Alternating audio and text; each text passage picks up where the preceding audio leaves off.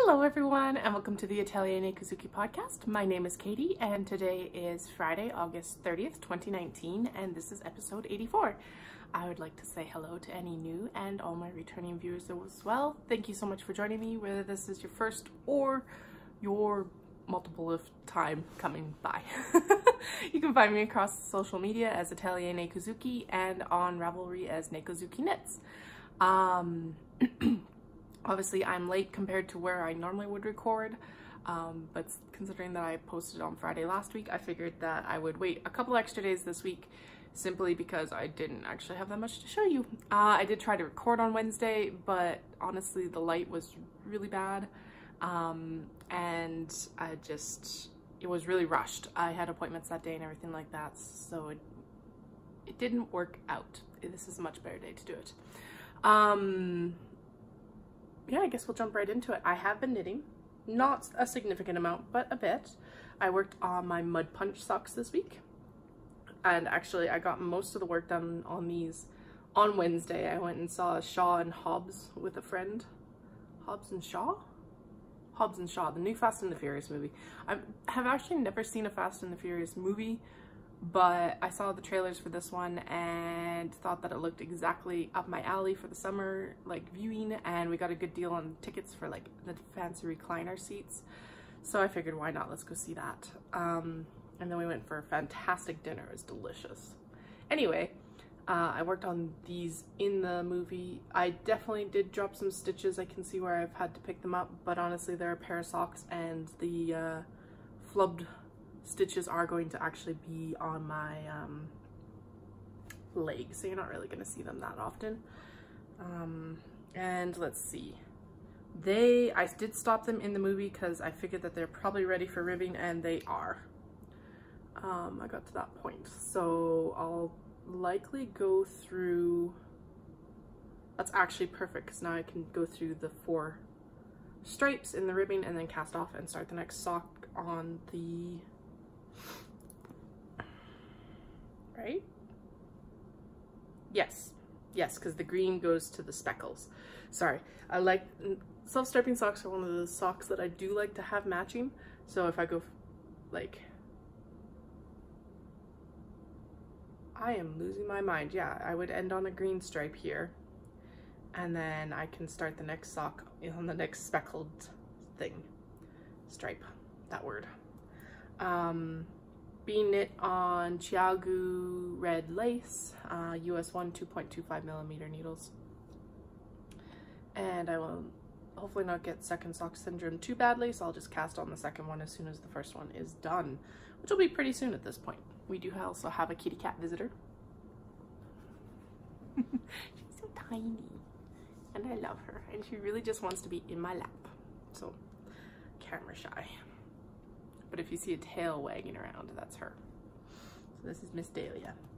And then the other thing I did get quite a bit of work done on, but I did not finish the row on. I was gonna try and finish the row. I'm halfway through on a row on the Hirofude. This is by Hiroko Fukatsu. It is being knit out of Madeline Tosh Merino Light, which is their singles in their Coquette colorway. And I finished about a repeat. Yeah, about a repeat. Being knit on the US 5 3.75mm needles, which are called for in the pattern, and I'm into the body increases, so that's really exciting actually. This is going to block quite large, I think, because of the lace and the fact that it's a singles yarn, so it should grow significantly. It does fit currently in the upper arm, but I do want it to be a little bit more drapey, which I think I can achieve through blocking. And this little progress keeper is from Japan. So these are all handcrafted and hand painted by a lady in Japan. And I do have a few left up on the site. I placed another order with her, but I did not get the scruffed cats. I got some different styles of hers. So if you want a scruffed cat, now is the time to get it. I'm gonna move him down, her down, I guess most calicos are hers. I did work on my design project as well, slightly. I didn't know if it was going to work at the stitch count I had, and so I took it off the needles, and then I had to pick up all the stitches because it was going to work. When in doubt, just keep going sometimes, apparently. Sorry, there. Dahlia will chase yarn if it's loose and rolling around. Flynn is a wool cat, and he likes the woolly wools, like natural wools, so I do have to be careful sometimes. And all of the yarn for the Hitofude is actually balled instead of caked mostly, so I do have to watch to make sure that it doesn't end up on the floor with Dahlia chasing it around gleefully. And then, because, you know, 6 weeks before a show, 5 weeks before a show, a month before a show, when I'm supposed to be sewing, casting or having a bout of startitis is obviously the solution to everything.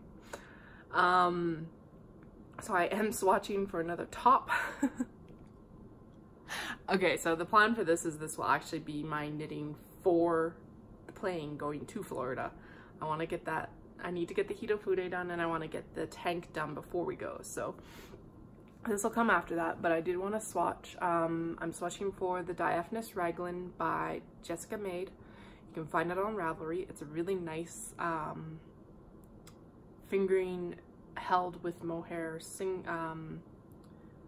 mohair silk sweater. It's a raglan, which actually I'm wearing right now, the raglan with the diagonal increases. It's sized really well. It's got, like, I'm a 40 to 42 inch bust depending on the day, and I am the size medium on it, which never happens for me. So, and that's including about a 4 to 6 inch amount, 4.5 to 6.5 inches of ease, because I think the pattern says that it will come out to a 40 and a bit bust, 40, 41 and a bit. Anyway, I had gotten this yarn at River City in May when I was up there, and was going to knit the Queen's Park cardigan out of it, but I think this is a much better use of it for me. I don't actually have enough for the Queen's Park cardigan, whereas this one I will be lengthening the body. I'm not going to do the crop of the Diaphanous Raglan, but I should have enough that I can actually do that. She does give suggestions for every inch added to the body, so I think it's an extra 300 yards, and I think I have just enough to eke that out, since the sleeves on it are actually long enough for me, which is really fantastic. And this is being knit out of Fleece Artist in their BFL 2/8 in charcoal, held double with their Zambezi, also in charcoal, because it was a set that came together. So I have 2 skeins of the BFL and a skein of the mohair silk. So right now I am just swatching. It is supposed to be a very, like, loose, drapey, not like, it'll have structure, but it's not going to be it's supposed to be sexy and feminine and loose. It's not supposed to have a traditional sweater gauge as far as I can tell. And so I think I'm getting approximately where I would want. I would never want, okay, so typically when you do a sweater, you test it with a finger. If you can poke a finger through like this, or get one through the holes, which almost I can, it's too loose of gauge. But given that this is supposed to be kind of a little bit more of a, like I said, drapey, sexy, diaphanous, it's a very well named, apt named sweater. I think this is probably the gauge I'll go with. I don't think I want to go down. I will obviously double check to make sure that I'm at least close for stitches, considering that I want this to fit, but I think I'm where I'm at, or where I want to be at least. And you can't completely see me through it, so that's always good. And what ends up happening is that the body is knit with this held double, and then the sleeves are knit with just the merino silk. I think I gotta actually go in and read the instructions and make sure that I've got that right. It might be held double, but it is knit larger needles or something like that. So anyway, super excited to knit this. I will get the gauge swatch finished, blocked. I do wet block before, because I find that yarns do grow, and that gives me a truer image of how this is going to fit. It is knit in pieces at the top and then joined and knit in the round at the bottom. Typically with that, in that circumstance, I would normally swatch in the round, but the pattern does say specifically to swatch flat, so that's where we're at. Yeah, I've been watching this bee knit up for a while, been following her on Instagram and watching it, and it's absolutely gorgeous. And I figured this would be a good staple to add to my collection as well, because I don't have a lot of like classic pieces in my wardrobe. Like classic colors either. I need to add a few more neutrals. I tend to gravitate towards really bright yarns, and like I love knitting them, but I don't necessarily have anywhere or anything to wear them with. So I need to add a few more things that are a little bit more neutral and staples of my wardrobe. Now granted, I do end up wearing a lot, like I wear a lot of color, or I wear a lot of, what ends up happening is my knitwear takes the forefront of the outfit, so it is the like piece de resistance, which is fine, and actually I prefer it that way, because if I'm putting this much time and effort and money into projects, I want it to be that. But sometimes I also want something that's a little bit more demure or fits a different category than my other knits. So right now I have a lot of cardigans, and I've got one pullover that I wear regularly. That's that Aran pullover that I knit last year, or finished last year, that Amy Herzog designed in the gold.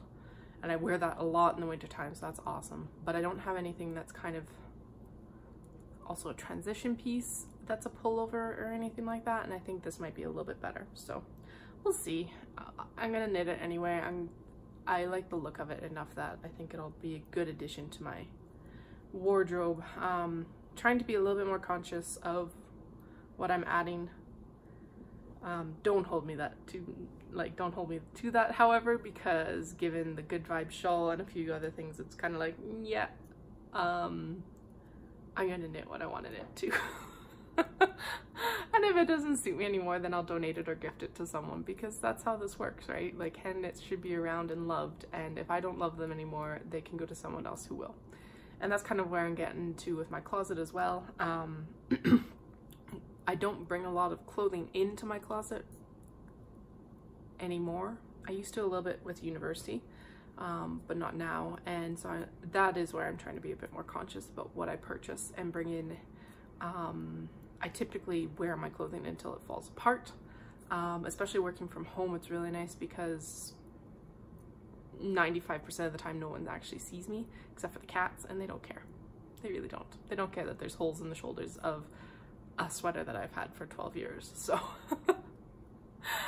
so that's not something I consistently worry about. I definitely have a show wardrobe separate and from my actual work wardrobe, but I think this might be something that actually bridges that gap as well. So I'm excited to get it swatched and going.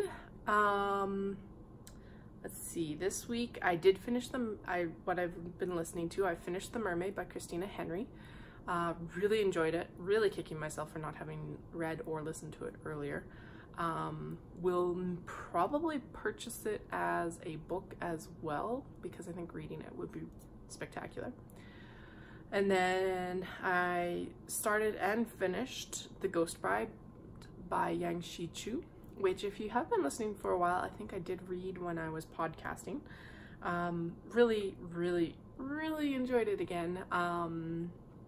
That is another one I'm going to have to buy a hard copy of. I really enjoyed the reading of it, however, too, because it's actually the author, so Yang Shi Chu actually narrates it as well. And yeah, I don't really have a lot of words for it besides go read it, because it's worth it. And then I moved on to her newest book, which is The Night Tiger, also by Yang Shi Chu, also narrated by Yang Shi Chu. Both of these books, these audiobooks, are off of Audible. And then, so I'm listening to that right now. I'll probably get through most of it today, because I am sewing. That's pretty much all I'm doing right now. Well, besides knitting. I am sewing a lot for Knit City. The best place to be seeing some of the updates for Knit City is Instagram. I've posted a highlight of the majority of the fabrics that will be coming with me. And last week, Dallas is currently studying for an exam for his next step up for his power engineering. He's got 4 more exams, so he's halfway through this set and then he's done. These are the first class exams, so he's currently in second class, and then the first class will be the highest level that he can attain with power engineering. So rooting for him. Yeah, the last 4, and then he'll be free and clear, which would be fantastic. And he did actually go through and floor more of the basement, so that's exciting. He's mostly through the hallway now, which is really strange, but it has actually made the sewing area feel quite significantly larger as well, which is super cool. So that's nice. It's made it feel more finished, more welcoming. We got the door up, so now the cat boxes are back downstairs as well. I'll give you guys a tour once it's actually finished and everything is down there and I've tidied up. So this will be post Knit City for sure. Like, I'm not going to be doing any tours before that, that's for sure. Because even if it's finished, it's not fit for company. It's barely fit for me. Although I did go through and actually do a pretty good tidy this week. It's also stuff like, what do I do with pattern pieces? How do I store pattern pieces? Even if I bag them up, where did I put them? Like, it's figuring some stuff out like that. So there was that, and so he's studying, so this next week will be a lot of sewing and studying for him. Well, sewing for me, studying for him, which is good because, as per usual, for all of my wonderful plans at the beginning of the year, I have left sewing up until the last minute, again, as usual. So, I will get it all done, I hope. And if not, well, there's lots of bags to choose from still. I just want to get some new prints out for you guys. So that is where I will be cracking down in the next few weeks. And yeah, the weather's definitely shifting. I have a 5K race next week in Canmore again. The debate was between a 5K and a 10K. I did do the 10K earlier in June, but I didn't. My body is not prepared. Sorry, I totally blanked there. My body isn't prepared for another 10K yet. I definitely hurt myself doing the 10K last time in my ankle area, so I figured that I would step it back a little bit and do a 5K. I know I can run a 5K, decently well most of the time, just so I don't cause myself more injury right before show prep and everything like that. So because in the end of it all I could really do at that point was I needed to just rest my ankle, and granted I will be doing that for most of September with the sewing anyway, but I don't want to be in pain while I'm resting my ankle. So 5K in Canmore, and then I think next spring I'll be going back into 10K there's some races in late May and such that I really want to participate in Canmore as well. And hopefully the weather is nice enough that I can continue to run outside. Although I have a feeling I'll probably start ramping up doing spin and yoga because they are ramping up their class schedules as well at the studio I go to. So I have a feeling that that'll be where I'm spending most of my time, because let's be honest, I'm not running out in the ice or -40. So I might as well go somewhere where it's hot and sweaty, yes, but that I'm still getting my exercise. I'm not gonna lie and say that I'm gonna go running in -40 because that's not how this works. So yeah, way more information than you guys actually want to know probably, but I think that's really all that's happened this week. And so I hope you guys all have a fantastic week. Happy crafting, and I will chat with you next week, likely on Friday again. I feel like Friday's just working out a bit better right now. I'll let you know if that changes, or obviously I will just post earlier and let you know that recording is going back to Wednesday. It will definitely be recorded on the Wednesday before Knit City, and there will be a special episode with a massive shout out to all the new bags that I'm going to be bringing to Knit City as well. So there's that too. So yeah, have a fantastic week guys, and I will chat with you soon. Bye.